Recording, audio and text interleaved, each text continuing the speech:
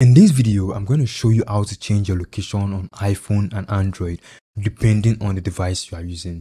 If you just started playing Pokemon like me, or you're already an existing user and you're looking for the best way to move around the map without leaving your house, then this is the right video for you. Thanks to iPhone for sponsoring today's video.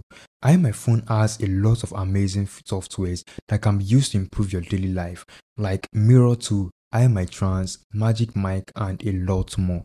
In today's video, we are going to be using the AnyTo software by iPhone that allows you to spoof your location easily. AnyTo allows you to control up to 10 devices when using the PC version of the software. It also supports cloud storage, which allows you to save your favorite routes and use them anytime you need. Also has a calling timer function to remind you to do relevant operations before the countdown ends. This is really a life-changing application for Pokemon fans, and if you wish to change your location on social media, the AnyTo software got you covered. The AnyTo software is available for download on Windows, Mac, Android, and iOS devices. I have made it easy by attaching the download link in the description below. Head over to the page and click on Try It Free to download it to your Windows or Mac. In my case, I have it installed on my Mac. Now, it's going to ask you to complete some permissions. Read it carefully so you can set up the app properly for your device. Using the PC version allows you to connect your phone to your laptop with USB or via Wi-Fi. Using the app for the first time, you are required to use USB before switching to Wi-Fi. I made use of the app few hours ago, so my last location was in United Kingdom. If you have watched the video to this point, now would be a good time for you to like this video if you are enjoying it,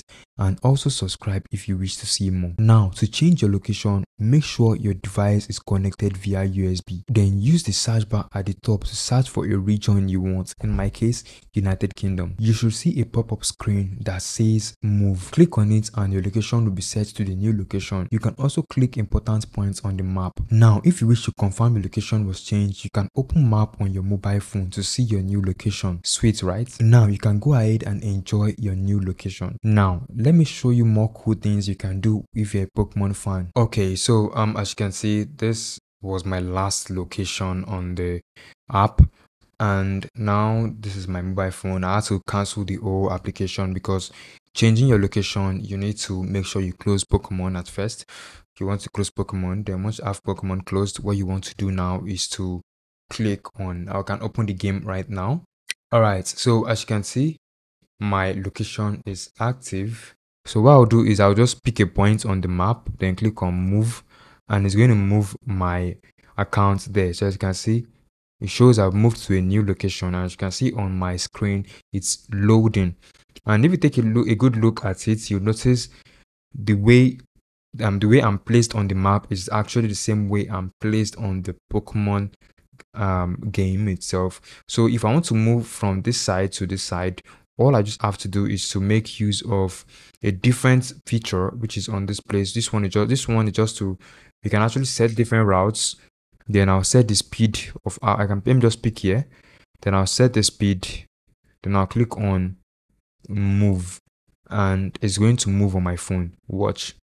Then I'll click on, as you can see right here, it's moving on my mobile phone. So you can see I'm actually moving. I can actually go ahead and play Pokemon by clicking on all this stuff.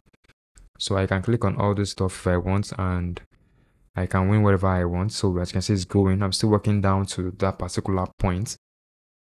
So I've gotten to that point. So as you can see, I've gotten to that point. So route completed. Because of another feature on the app, which is this multi-spots. So I can select multiple spots.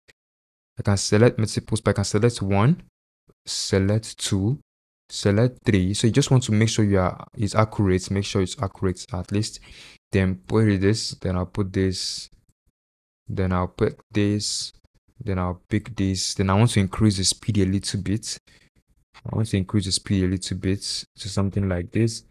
Then I'll click on move. So you can see my current location is active. I can actually go ahead and get different stuffs on it, which is really, really nice. So you can see right now I'm moving to all the multiple spots I've selected, and you can also connect multiple devices, like I said, by clicking on this icon right here. Once you click on this icon, you can add multiple devices.